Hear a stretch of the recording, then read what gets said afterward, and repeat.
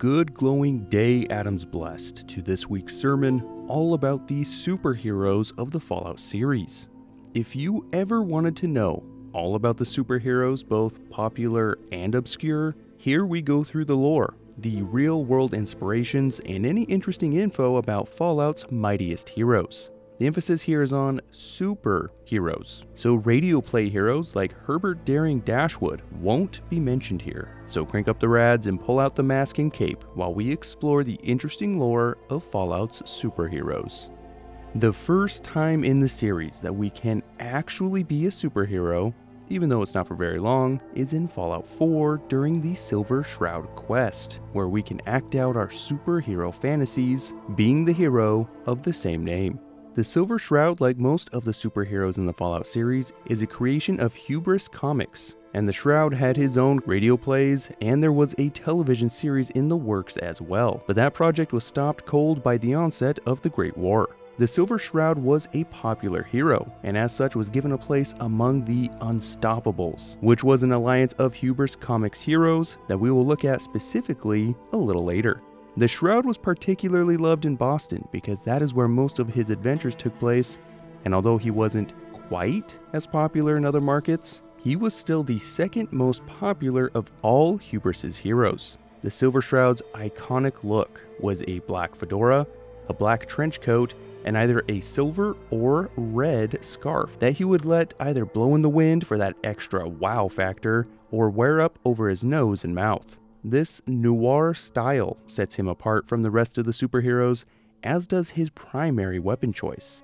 The Shroud uses the vaunted silver submachine gun, which has a unique look amongst all the submachine guns that can be found in Fallout 4, having a shinier and more silver colored receiver, barrel, and magazine, while the wood furniture is also a lot darker.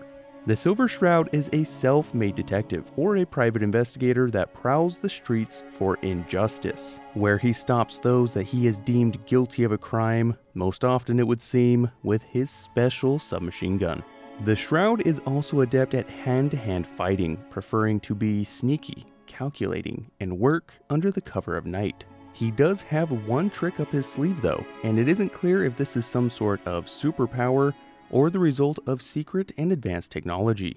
The Shroud's silver submachine gun cannot hurt him, as seen, or really heard, in the Silver Shroud radio play episode 6, where a supervillain known as the Mechanist attempts to kill the Silver Shroud using the silver submachine gun. The bullets ricochet off of the Silver Shroud's coat right back at the Mechanist, killing him to the surprise of everyone except the Shroud, of course. He claims that the silver weapon can never harm him, but it's not clear how this is possible, so I'd like to hear your guesses. The Silver Shroud has a love interest as well, one of the other superheroes that is part of the Unstoppables, the Mistress of Mystery, whom he regularly teams up with on his adventures. She shows great interest in the Shroud, which is made most obvious in the radio plays that we get to hear in-game. We don't know too much else about his background other than he seems to come from a background with wealth because he has a butler, and in the TV series being produced, his butler, Jarvie Blake, was supposed to be given an English accent, as all good butlers should. Now my favorite part, where we look at the real-world inspirations behind the character, and although I think the Silver Shroud is a blend of different inspirations, the primary inspiration is the comic hero Dick Tracy. The Dick Tracy comic strip got its start in 1931 and continued for decades, expanding into a radio series, an animated television series, a live-action TV series, several movies, and even a video game.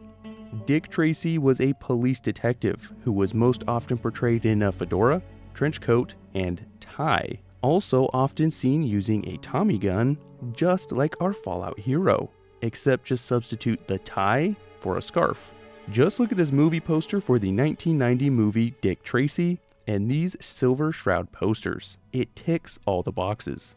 They are also both detectives, although we aren't sure if the Silver Shroud is an official police detective, or maybe he's just a private eye. And neither of them have qualms with opening fire on the baddies, although the Silver Shroud is definitely more bloodthirsty.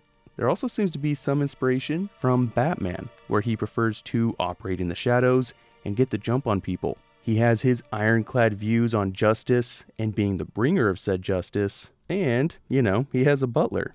A major difference here, though, is that the Silver Shroud has zero problems when it comes to just gunning ne'er-do-wells down, and indeed one of the Shroud's catchphrases is, "Death has come for you, and I am its Shroud." One final interesting parallel with the Shroud is the Punisher Noir comic series that started in 2009 that sees an alternate Punisher in a trench coat, pulling no punches when it comes to meting out his own brand of justice with hot lead. I would love to hear any other inspirations that you think may have influenced the Silver Shroud's character and design. We aren't quite done though, because as I mentioned before, we get the opportunity for the first time to act out being a superhero in-game. In Fallout 4, the sole survivor will come across a friendly ghoul in the Memory Den, who is, and has been obsessed with comic book heroes for centuries. Literally. Kent Connolly was an avid fan before the Great War and after his transformation, and all these years later, he still is a huge fan and is running a radio broadcast known as the Silver Shroud Radio, where he replays the Silver Shroud radio plays that have survived the Great War. He laments to the player that Good Neighbor is rife with crime and thugs taking advantage of vulnerable folks. Kent will talk about how the Silver Shroud wouldn't allow such things to happen, and thus an idea is hatched. The sole survivor would don the garb and weapon of the Silver Shroud shortly after making a trip to the local Hubris Comics, where they were shooting the upcoming Silver Shroud TV series. As a result, the Silver Shroud costume and a prop gun can be found there, along with a bunch of memorabilia like a signed photo and a script draft. Kent is grateful for the extra Shroud stuff and armors the Silver Shroud clothing, and has already made an actual functioning weapon that looks just like the real silver submachine gun. He will start communicating to the sole survivor about individuals who need a reckoning with justice through his radio station. The player confronts several people with the option to speak to them in the voice and mannerisms of the famous deceptive detective. If you don't choose these speech options, then what are you even doing with your life? Because this whole quest is about being the Silver Shroud.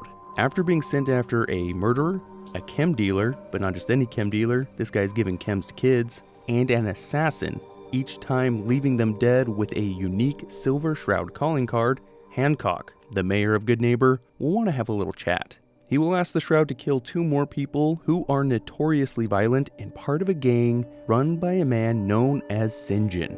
After killing the second of Sinjin's goons, we'll learn that Sinjin and some of his raiders have gone to the Memory Den and kidnapped Kent Connolly, all in an attempt to lure the Shroud into their base where they can exact revenge. Killing all the way through the base results in a final confrontation where there are multiple options available to the player. Everything from begging for Kent to be released, to threatening Sinjin and his gang, to just killing Kent yourself. The only right way, and yeah, I said it, I know it's Fallout, but come on, we're the Shroud, is to speak as the Shroud when confronting Sinjin and his gang. And after a little back and forth, Sinjin's gang members will lose their nerve and abandon their leader, leaving the Shroud to quickly try and deal with Sinjin before he can cap poor Kent. Saving Kent is officially the end of the quest, but not the end of the Shroud, since Kent will bring the Silver Shroud radio back online 3 different times to let the sole survivor know that he can upgrade their Silver Shroud costume.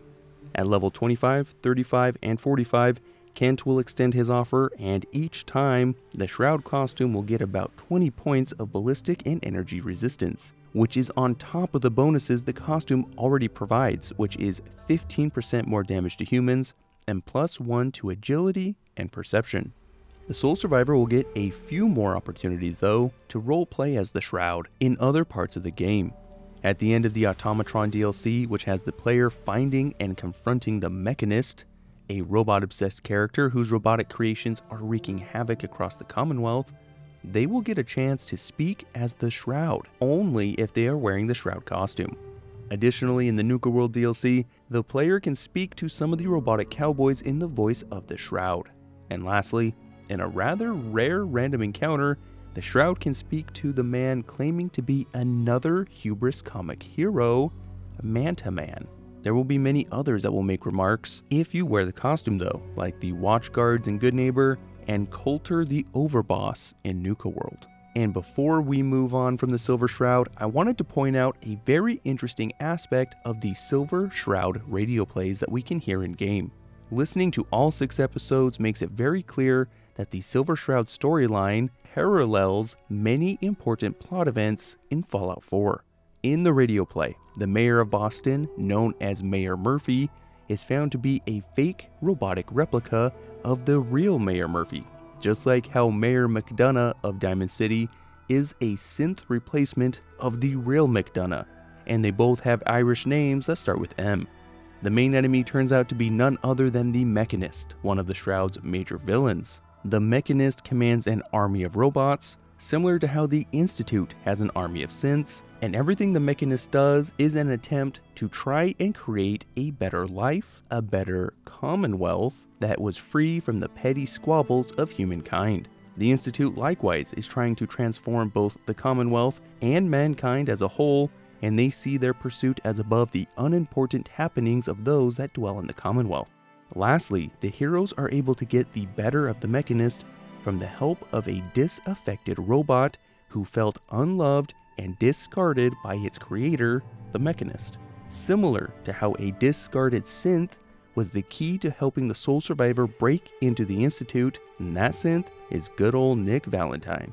The Mechanist is also found out at the end to be the real Mayor Murphy, which is a twist similar to the end of the Automatron DLC, where it is found out that the Mechanist is a woman who isn't actually trying to hurt anyone in the Commonwealth. It is interesting to see how much of the radio plays serve as foreshadowing for so many events, and there are some great details like how the robot Mayor Murphy that was murdered died in Scully Square, which is the part of Boston that Good Neighbor currently occupies. But before I conclude, I just wanted to show these 2 representations of the Silver Shroud from the Fallout Shelter online game. This one actually looks pretty good, and true to the artwork that we see in Fallout 4 and Fallout 76. The upgraded one though is a little much. We went from noir vigilante of justice to a mafioso Rambo or something. I don't know, I'm just not feeling it. And with that, let's move on from the secretive and brutal Silver Shroud to Manta Man.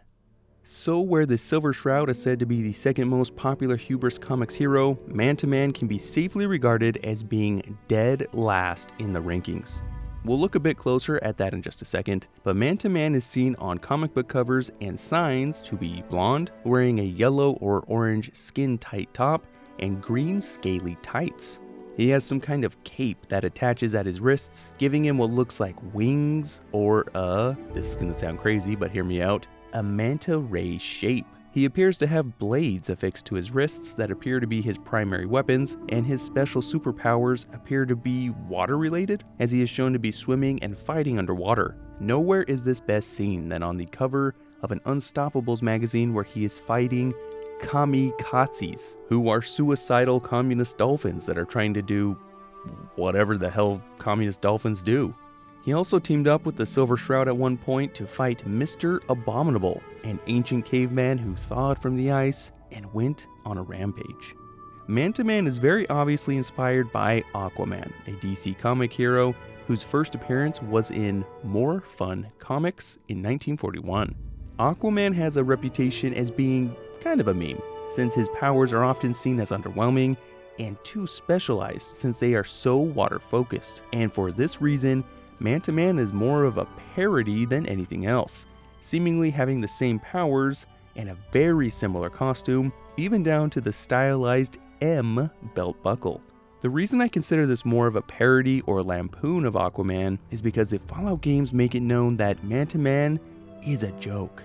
In the Fallout 4 Hubris Comics location, there are some terminal entries that talk about the pre-orders that they had received for upcoming releases, and while Grognak had 102 pre-orders, Manta Man had 2. This would happen again the next month when they were again given only 2 pre-orders, and one of the workers at Hubris Comics begged their boss to stop buying and stocking the Manta Man comic books because they had too many and had to resort to giving them out for free. He is explicitly stated as having been included in the popular Unstoppables hero group because he was so unpopular, and this was seen as a way to try and get him more popularity amongst fans. Lastly, in the 6th season of Fallout 76, which had a comic book theme, more specifically, a theme around the Unstoppables fighting against an alliance of villains called the Diabolicals. In the promo trailer produced for the season, a young girl who has been talking about each of the heroes abruptly stops at Manta Man and admits that she and no one else really knows what he can actually do. Manta Man does, I don't know, Fishman stuff?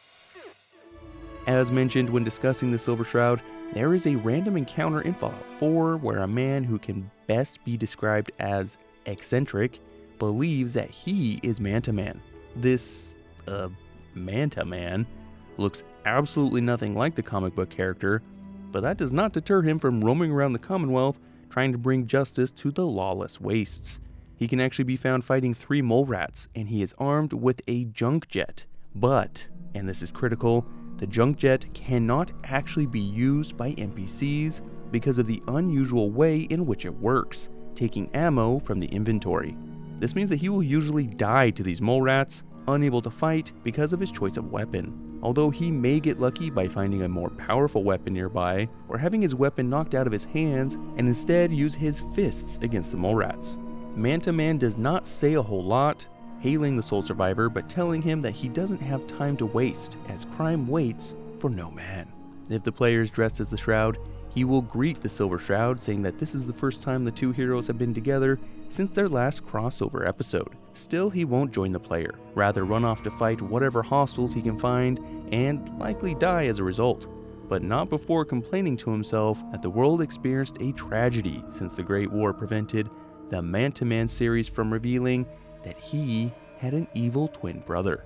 I think this is a great representation of Manta Man in the post-war world, a simple and deluded man armed with a useless weapon who most often dies to one of the weakest of all wasteland creatures.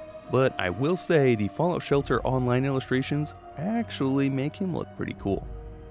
Now to another member of the Unstoppables group that we actually know the least about. The Inspector is a woman who is dressed in circus regalia and a top hat, and is often seen with a large magnifying glass.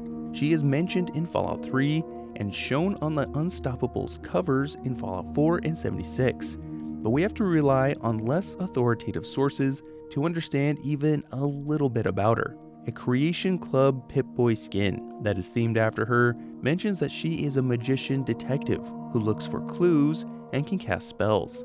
One of the covers of the Unstoppables seemed to show her doing some sort of magic, and of course her magnifying glass features prominently often as well. She is described as the most mysterious member of the Alliance, and really, that's all we know about her. That is indeed mysterious. She seems to be inspired by a DC hero known as Zatanna, a woman of a race of humans who are unique in that they have magical abilities. She uses this to her advantage, being a magician and illusionist by trade, but she also uses her powers to try and make the world a better place. She was first featured in Hawkman in 1964, and since has been seen several times, including a stint as a member of the vaunted Justice League. She wears a performer's outfit, and most notably has a large top hat. The Inspector is similar in almost every way, except that we know that she is a detective on top of looking like a circus ringleader and performing magic quite like Zatanna. Captain Cosmos was an incredibly popular comic book hero whose franchise had expanded into radio and television series as well, known as The Adventures of Captain Cosmos. First being revealed in Fallout 3, Captain Cosmos flies through space, having numerous adventures with his monkey sidekick called Jangles the Moon Monkey, as well as his second-in-command and weapons specialist known as Stella Skyfire. Captain Cosmos is seen in a spacesuit with a futuristic ray gun and is also said to use a rocket pack to help him get around. His popularity is clearly evident, as it is said that Captain Cosmos costumes were the most sought after in the lead up to Halloween, and there was a lot of cross promotion as well, since Sugar Bomb advertisements talk about a free prize. With each box of Sugar Bombs, the buyer would find a secret Captain Cosmos decoder ring, an homage to times when such toys and trinkets could be found inside cereal boxes. Fallout 76 lets us hear an advertisement for Sugar Bombs and this decoder ring on the pirate radio station.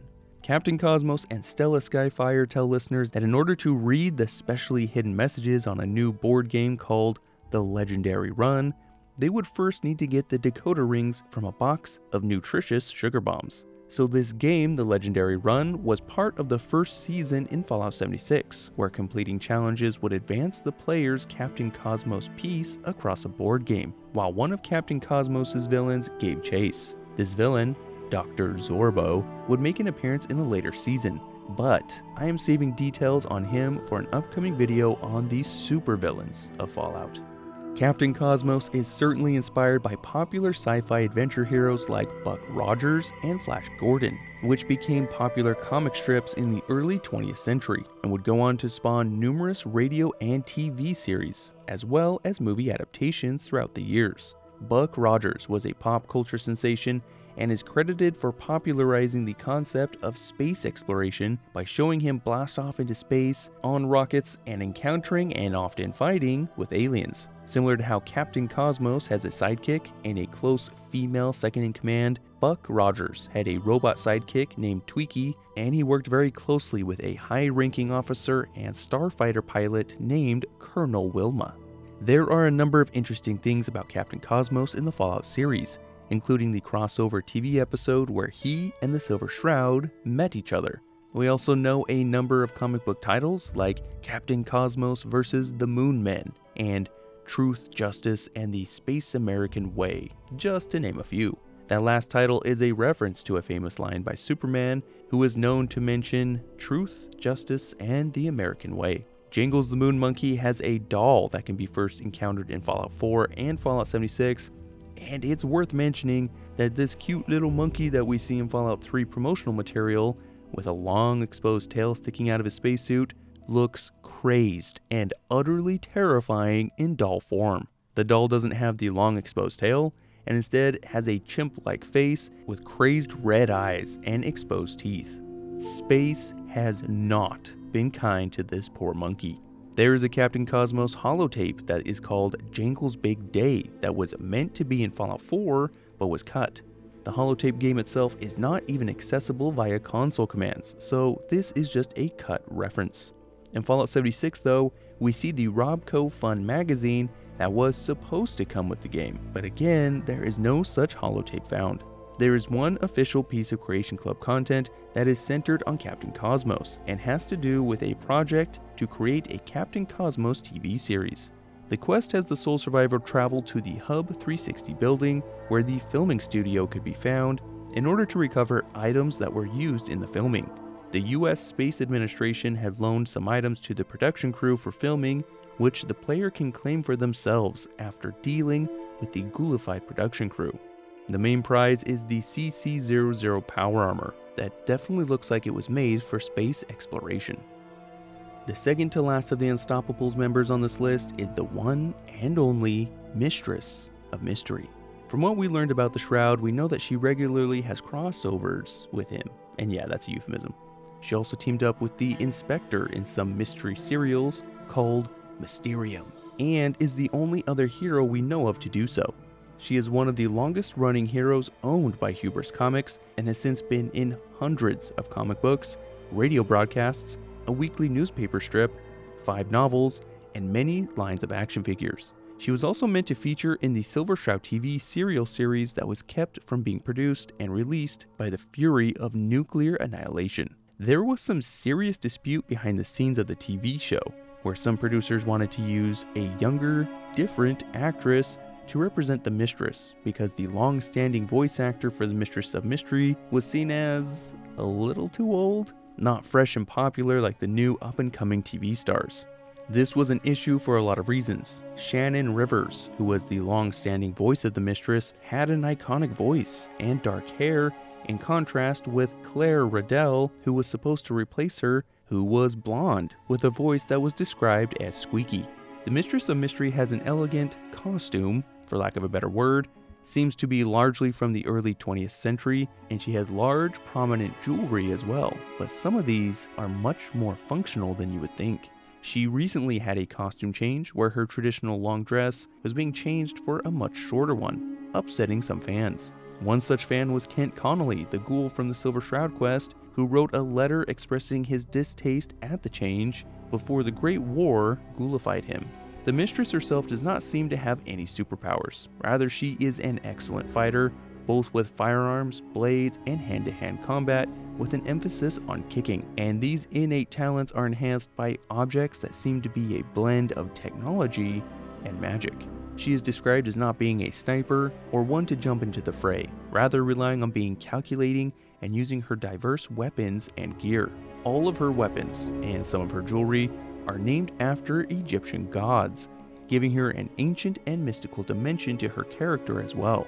We get to learn of her name and tragic backstory, both things that we can only speculate on for many other heroes. She was known as Claudia Martin before taking up her persona, and was the daughter of two American archaeologists that suddenly vanished while doing some work investigating the lost pyramid of Amun-Ra. She was left with no one and nothing, forced to learn how to survive on the streets of Cairo alone for a time until she had a stroke of luck. She was adopted by a wealthy heiress and therefore afforded a life outside of the poverty and uncertainty on the streets. She would eventually come to inherit her parents' remaining possessions, which sent her on a journey to discover what had happened to them and led her on adventures with ancient Egyptian legends and secret groups. When considering the inspiration for the Mistress of Mystery, there didn't seem to be any satisfactory comic inspirations, but she does have some parallels with Lara Croft from the Tomb Raider series. They both benefited from a wealthy background, although the Mistress came into wealth at a much later age than Lara Croft, who grew up with wealth her whole life. Lara would take an interest in adventures with a particular eye for ancient artifacts and mysteries, and many times found herself in far-flung parts of the world, often in a race to recover powerful, valuable, and often magical ancient artifacts before malevolent groups could. These adventures took her to Egypt, especially in the early games, where there's a whole storyline of how she released a vengeful Egyptian god, Set, who she had to stop. Lara also has a proclivity for dual-wielding pistols, but has been shown to be adept at many other kinds of weapons, and is very athletic, letting her evade the traps and creatures that would kill someone less skilled. The Mistress likewise has a preference for her pistol, named after the god of Set, and these weapons and items seem to be objects that she has claimed for herself during her adventures, although that's not explicitly stated, and she prefers to go on her Indiana Jones or Tomb Raider-like adventures all by herself. The Mistress of Mystery is a very interesting character because not only was she this fictional person that one could read about or listen to on the radio, but after the Great War, she damn near became a real-life superhero. In Fallout 76, we can happen upon a manor owned by a wealthy family, and investigating a bit deeper, we come to find out that it was owned by the actress Shannon Rivers, the voice of the Mistress radio serials. She and her husband Frederick, along with their daughter Olivia, would survive the Great War and go on to attempt to bring order and justice to a chaotic and cruel post-war world. Frederick had paid for basically an entire secret base below their mansion to help his wife train for her role on TV, and she had learned to fight from some of the best teachers in the world. All of this would be massively beneficial in the post-war years, as Shannon was able to defend herself and her family from raiders, and would go on to teach her daughter the ways of the Mistress. This effort expanded to other girls as well, as the need for protection, particularly of the young and vulnerable, became Shannon's calling. This led to her creating a group she called the Order of Mysteries to train and care for young girls who themselves could go on to help others after being under her tutelage. The Order's ultimate goal was to protect the people of Appalachia to any threat of their lives or liberty through courage, cunning, and compassion, the three most exemplary traits of the Mistress of Mystery. A whole video could and should be devoted to this order, but suffice it to say that they were remarkably efficient and ruthless when dealing with the numerous raider groups that sprang up from the ashes of the old world. And that is until Shannon's own daughter betrayed the Order, which led everyone down a path of destruction. The Order of Mysteries would be defunct sometime in the late 2080s as the real-life Mistress of Mysteries was killed. The real-life Mistress had a number of objects inspired by the comic hero to help her fight the murderous raider groups. The Veil of Secrets was a veil meant to conceal identity, as well as protect against gas, smoke, and fumes. Somehow hones the senses, and in-game it can protect against airborne diseases, dangers, and opens the secret entrance to her base. The Garb of Mysteries is the dress that the Mistress wears and increases perception by 1 and makes sneaking 5% more effective while providing damage resistance on par with some lower level armors. The Phantom device is a modified stealth boy that will make the user go invisible, but also deploy canisters of hallucinogen gas that will frenzy nearby enemies for some time. The Blade of Bastet is a legendary sword that will ignore 50% of target's armor, and in the Mistress lore is said to be handed down through the ages and capable of piercing any armor or barrier. The Voice of Set is a pistol that I recently covered, a .44 revolver that is her primary weapon that does extra damage to robots. In the lore, it was able to fire bullets that explode into smoke, disable or disrupt both electronics and magic. The real-life Mistress even admits that the pistol does whatever the writers needed it to do, so the limits of its powers are unknown. Lastly, a jewelry piece called the Eye of Ra, that in the comics was her greatest relic that let her draw upon the extent of her abilities. As such, the brooch will increase the effects of all other clothing and weapons associated with the Mistress. It gives greater damage resistance and sneak to the Garb of Mysteries, increases the effective time of the Phantom device, increases damage against robots for the Voice of Set, and gives the Blade of Bastet 100% armor penetration. And so the story of the Mistress of Mysteries reaches a conclusion, but this will certainly not be the last we see of her.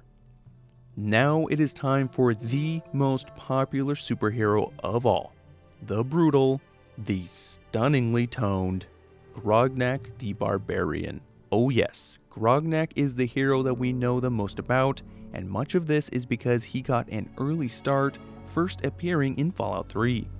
There was a very robust comic series featuring Grognak, and we know he also had at least 2 video games that were centered on him and his adventures as well.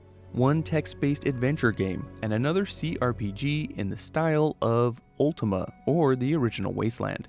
We also know of an official Grognak Child's Club called Grognak's Little Heathens, that were being asked to give feedback on the text-based adventure game. Grognak is a blonde, buff warrior who is sometimes not even blonde, like in the Fallout 3 comics. He's also always seen without a shirt, and a green or brown loincloth with brown boots, and wields either a sword or his iconic battle axe.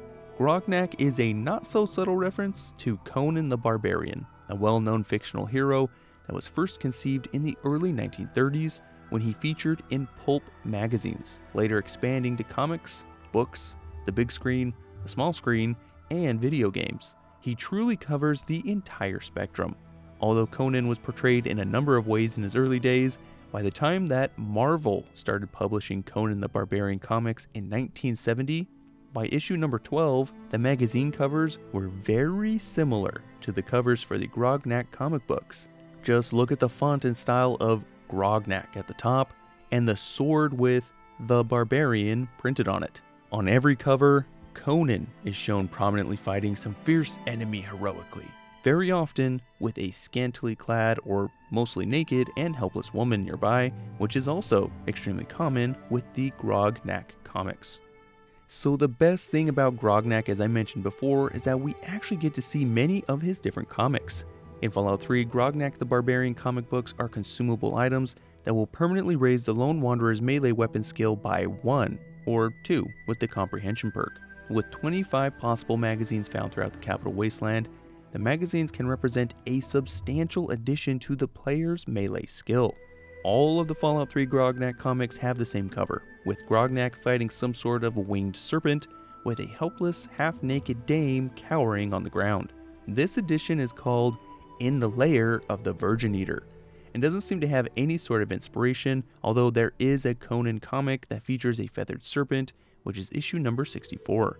Fallout 4 has 10 Grognak comics that can be found, but what makes them so cool this time is that each one has a unique cover, and they each give the Sole Survivor +1 to the Barbarian perk. Barbarian is a hidden perk that is only increased by the magazines, and with each issue of Grognak that is found, the player's critical damage is increased by 5%. So with all 10 magazines, critical hits can cause an additional 50% more damage. These magazine covers are fabulous though, and many of them have Easter eggs or references to Conan the Barbarian. The issue, Blood on the Harp, may be a reference to a novel by David Winston that is a story that takes place in medieval Ireland of the same name. The issue, Cometh the Trickster, is a reference to the Thief games, and the Trickster is the main antagonist of Thief the Dark Project. He's portrayed in the Thief games as a satyr, or he's satyr-like, and so is the Trickster on the cover of Grognak. I didn't find anything that the Jungle of the Bat Babies could be referencing, but the issue In the Bosom of the Corsair Queen could be alluding to a Conan story called The Queen of the Black Coast, where Conan and the Queen of the Pirates named Balit meet after Conan's ship is raided. The two fall in love when Conan shows his fighting prowess, and they go on to raid and do pirate things together, I'm sure. Although the story ends with Balit dying, this story seems like it would be similar to the story in Grognak. There's also a comic book character called the Corsair Queen that was published in the 1950s by Quality Comics that this could be referencing.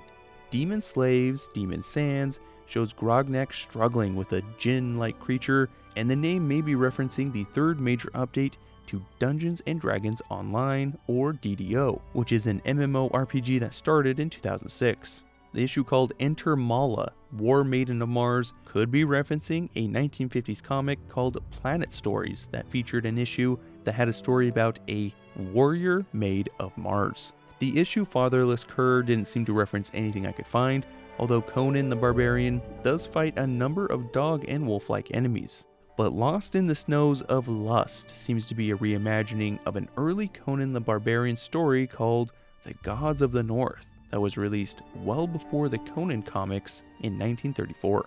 The last issue, called What Sorcery Is This?, seems somewhat similar to the cover of The Wizard and the Warrior, which was issue number 29. The title seems to be a reference to a common expression, but the wizard-like figure in the issue is actually a reoccurring villain in the universe of Grognak.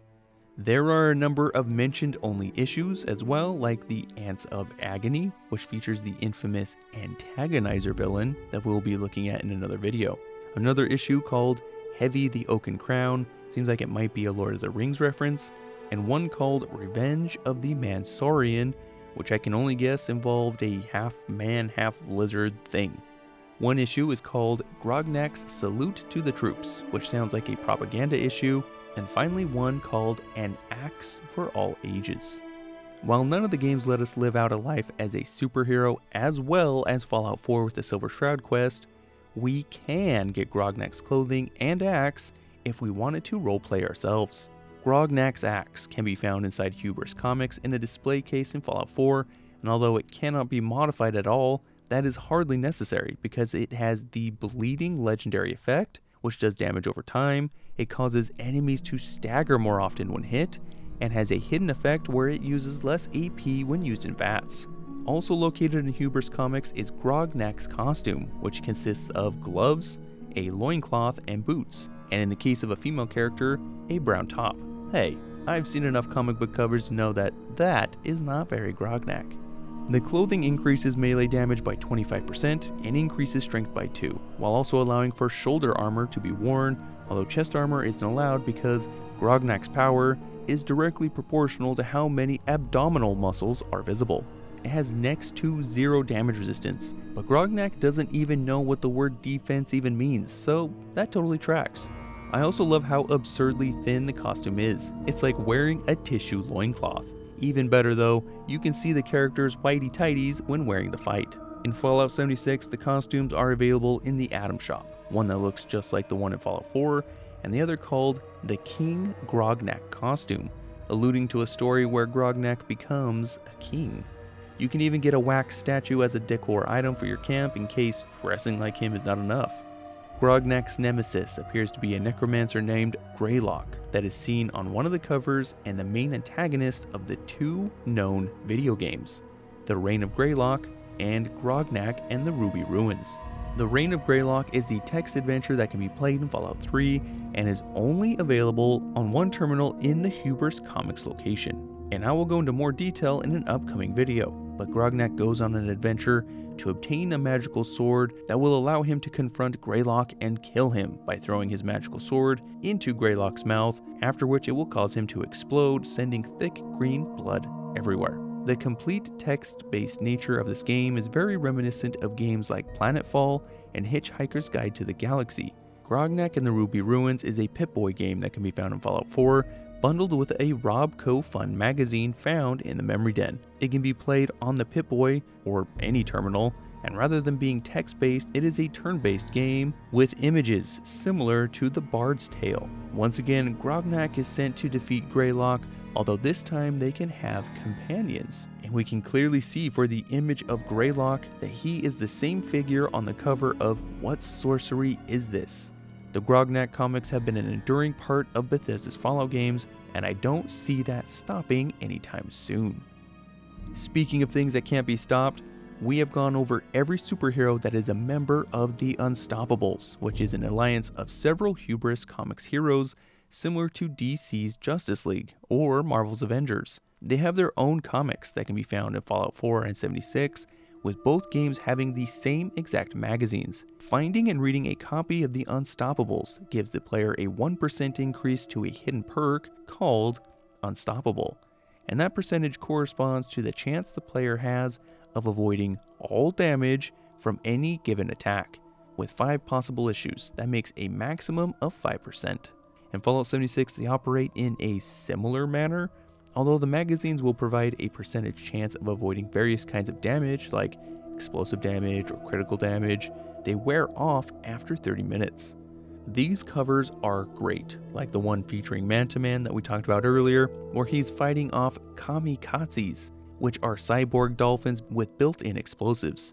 I believe this is a reference to military dolphins that were trained by the Soviet Union, and there are many things that they could do, including seeking out non-Russian vessels that when they got close to the ship, a naval mine that was attached to their body would detonate. Literal communist kamikaze dolphins. I would take this story with a grain of salt though, but it could definitely be the inspiration behind the comic. The issue called Who Can Stop the Unstoppable Grognak is an issue where Grognak falls under the control of some evil spirit or influence that turns him against his superhero friends. This Ragnarok seems to be a reference to the villain of the same name that is featured in Marvel's Thor comics. The issue, Trapped in the Dimension of the Pterodactyls, is a fun pun, and the only reference to such things I could find were in 2 episodes of He-Man, where they are attacked by pterodactyls, although they don't really look alike. The issue called Visit the Uxron Galaxy is unlike any other, showing the heroes among a horde of alien beings, apparently in a totally different galaxy. I came up short trying to find any sort of relation to real-life pop culture, so if you have an idea, let me know. The last issue features the Unstoppables, who must fight Dr. Brainwash and his army of robotic minions called Decapitalists. This propaganda piece shows the main villain, Dr. Brainwash, who looks similar to the Batman villain, the Thinker, what with those brain-enhancing protrusions jutting off their heads. There was a board game made for the Unstoppables that we get to see and learn a bit about in Fallout 76 called The Unstoppable Shindig. This apparently quite popular game had each of the Unstoppables as a playable character.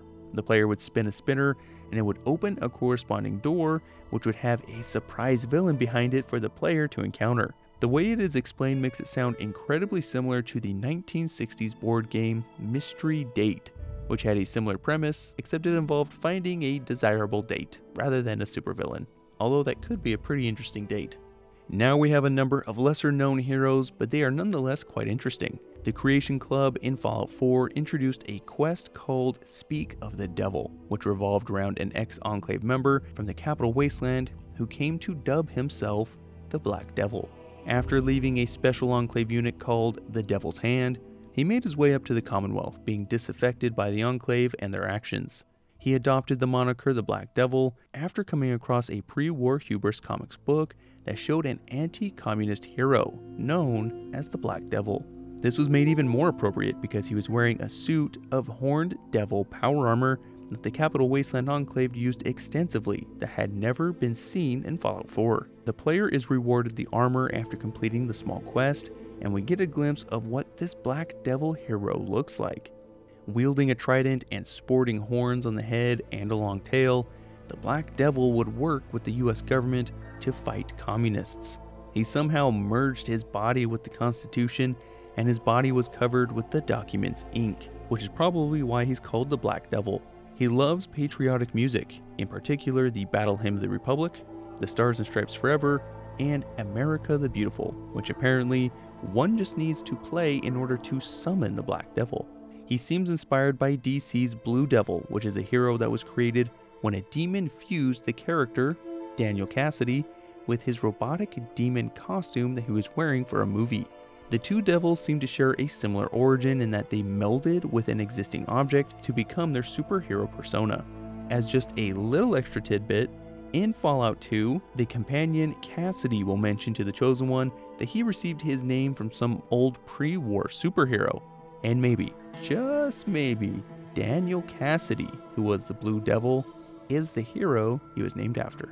K.D. Inkwell is a time-traveling hero from the Astounding Awesome Tales magazine in the Atomic Chronicles of K.D. Inkwell, where she is a historian for a group called the Guild of Antiquities. She and other members of this group use special devices called chronotrons to travel to different points in time to help the group in cataloging, and in some instances collecting, items of historical interest. This sends her on missions throughout time where she gets aid from people like Alistair the Knight of Avalon, or fighting against bizarre foes like the Mind Collective, which are a group of human-dolphin hybrids who want nothing more than to capture Inkwell and assimilate her. She wears garb similar to early 20th century adventurers, with the chronotron mounted on her back, and she uses a large fountain pen called the Atomic Quill that is strapped to her forearm, although it's not entirely clear how it's used. She featured in the Scribe of Avalon and Escape from the 42nd Century board games, which were the 3rd and 5th seasons respectively for Fallout 76. In Fallout New Vegas, we get a glimpse of a superhero known as La Fantoma in the magazine of the same name. The magazines are all in Spanish, and it's unclear if this was a localized hero or was more widespread outside of Spanish-speaking markets. The Spanish on the front refers to La Fantoma as stalking the night, and the magazine will increase the player's sneak for 60 seconds. So it's obvious this hero is an expert in stealth. The cover is actually a recolored and rotated version of Adventure Comics 428, which is the origin issue of a hero called Black Orchid, who herself is particularly adept at disguising herself, and so there seems to be some connection between her and La Fantoma. There are 18 issues of the magazine with all DLCs installed, and it can even be crafted for the player. There is a mention-only group known as Hell's Chain Gang, and all we know about them is that they were a group of vigilant vigilantes, which is a useless yet funny description.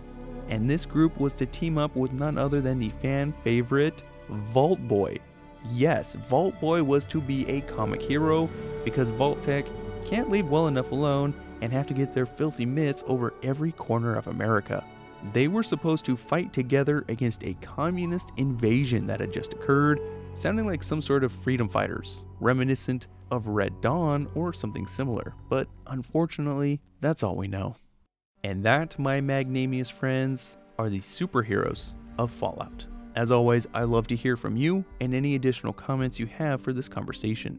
Thank you for watching the whole video, and a huge thank you to my patrons and YouTube members as well. A special welcome to the newest members of Adams Devoted, Dalton Alefteris, Colby Stanek, and Dark Sajic. Your faith will be rewarded. As always, you can build Adam's Kingdom in any way you would like. Embrace the glow, brothers and sisters. Be kind to yourself and others, You are comprised of trillions of worlds after all. I will see you soon.